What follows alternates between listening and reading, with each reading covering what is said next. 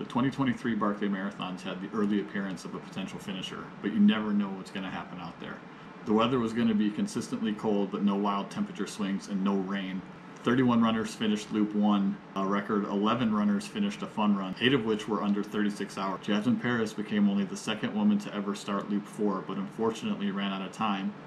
A record 4 runners started Loop 5, but Damian Hall would return to camp shortly after starting. And then the first finisher showed up at the Yellow Gate, Aurélien Sanchez, a virgin first-time runner from France, in 58 hours and 23 minutes. Not long after, previous finisher John Kelly secured his second finish in 58 hours and 42 minutes. Everyone at camp and on Twitter eagerly awaited the last runner, Carl Sabe, who finally finished in 59 hours and 53 minutes, less than 7 minutes to spare before the final cutoff.